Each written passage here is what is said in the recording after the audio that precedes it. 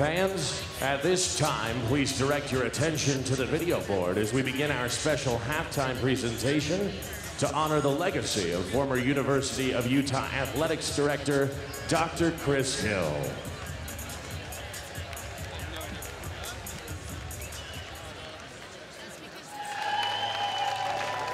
I played basketball at Rutgers, I coached, I taught, and I got the chance to spend my life in sports. You can't make this stuff up. You just can't.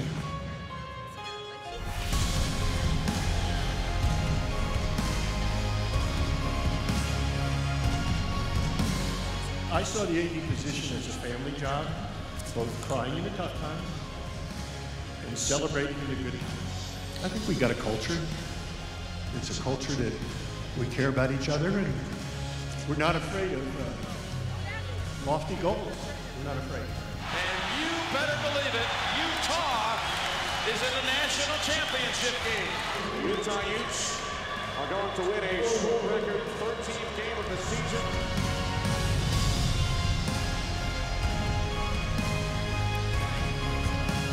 It really is a lot of fun. It really is a lot of fun. It's a great day to be a Ute, and thank you. Tonight, Utah Athletics has the incredible honor to recognize Dr. Chris Hill for his exemplary 31 years of service to the University of Utah. Dr. Hill retired in June 2018 after an extraordinary career leading the Utes athletics department to high achievement in competition and in the classroom. Hill was the longest actively tenured athletics director at the same school in the NCAA FBS when he retired.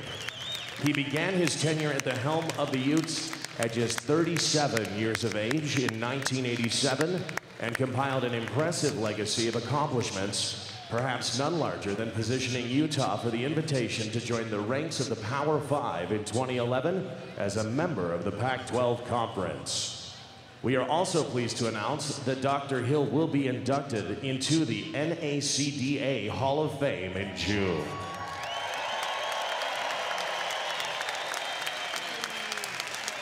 Here tonight to present Dr. Chris Hill with a framed number 31 jersey is Utah Athletics Director Mark Harlan.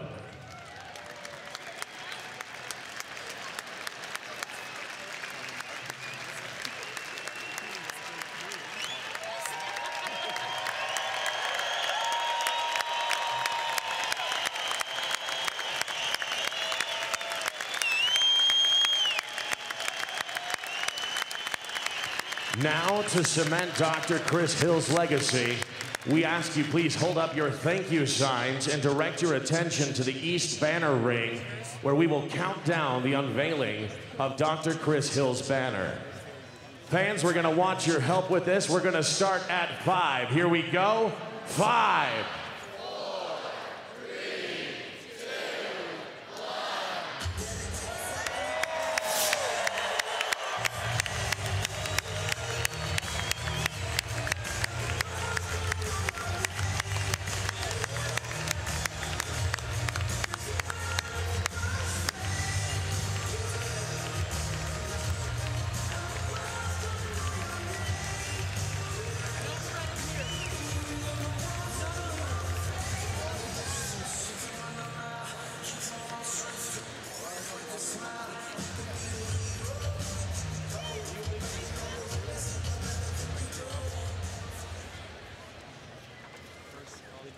I guess it's on. I've been gone for 2 years, so I'm not sure how to speak. But anyway, I want to thank Mark and the athletic department and this great university for giving me an honor that's more than you can imagine.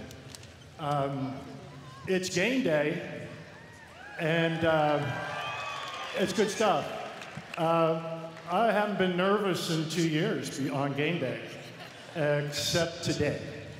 I was trying to figure out, nervousness is just the way it is when you have a game like this and you have a chance to speak to folks that are so valuable to me personally and the university.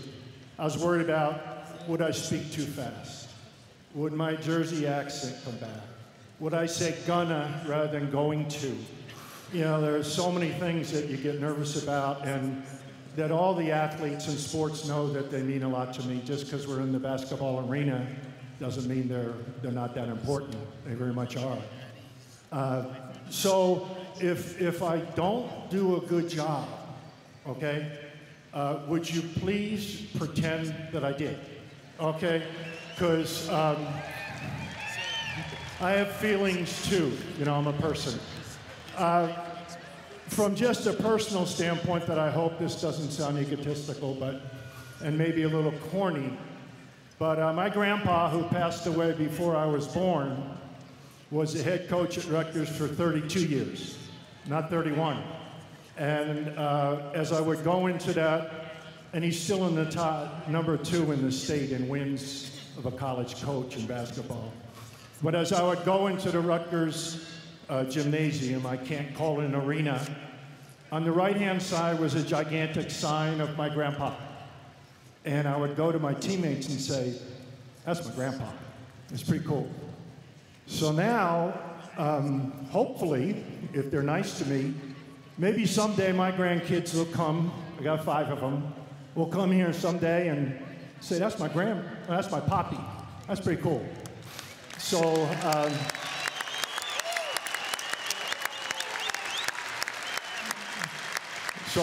you know, I hope that happens for me.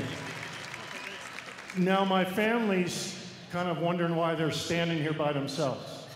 So I'll go over, but we've had great teams, and we always bring them out on the floor and introduce them. So one of the things I want to share with you about the team is this is the A team. This is the best team. I have my son, Christopher, here. Let's hear it for him, please.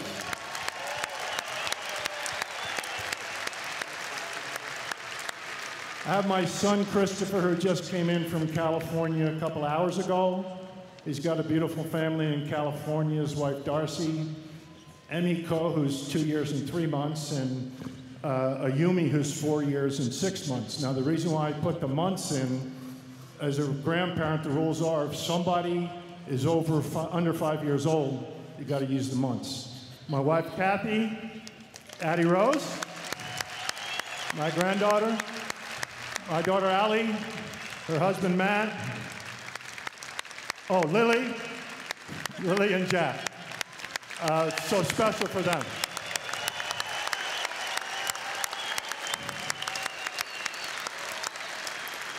I want to thank my staff for everything they've done. Our staff, not my staff. Our staff for all they've done. It's just been a tremendous experiences. I figured out the other day I got about 4,000 student athletes that I got to know, so I want to thank them too. People talk about dreams can come true. This one wasn't a dream. You would have thought I was crazy when I was 25 years old to think that I could be doing this. There's some people in this building now that I met my very first year out here, and they kind of know how crazy it would be. But some dreams do come true. We believe that we could be great. We believe that we could change the culture of the university athletic program. We believe that we could compete at the very, very highest level. And we're there now. But thanks to all you folks, that can happen. It's a special thing to be around folks like that. I got to go back to my family one more time. They hold an NCAA record for the most ball tosses and jerseys ever caught in the history of the University of Utah. All right, they're #1. They've been able to do that mainly because they had good seats, and they got my dynamic speed and quickness and great hands. So anyway, I want to thank you. Team's coming out soon, so we're knocking down. You know, I hope you all know how I feel. I hope you really know that. All the fans, and the great Muss, and my fellow coworkers, my coaches. And, you know, you get an opportunity to take advantage of something, and I gave it my best shot every day. And I tried to be a good leader and have great values and make sure that I let my staff and coaches do their job and support them and be a stand-up guy if things didn't go well. Because when things didn't go well, I'm in charge and not everyone run away. So now I get to go back to the best seat in the house. I think I've earned some of that, maybe not that best one. But I get to be less nervous, and I get to be like the rest of you. I get to root for the Utes. Go Utes! Ladies and gentlemen, let's give it up one more time for our very own Dr. Chris Hill.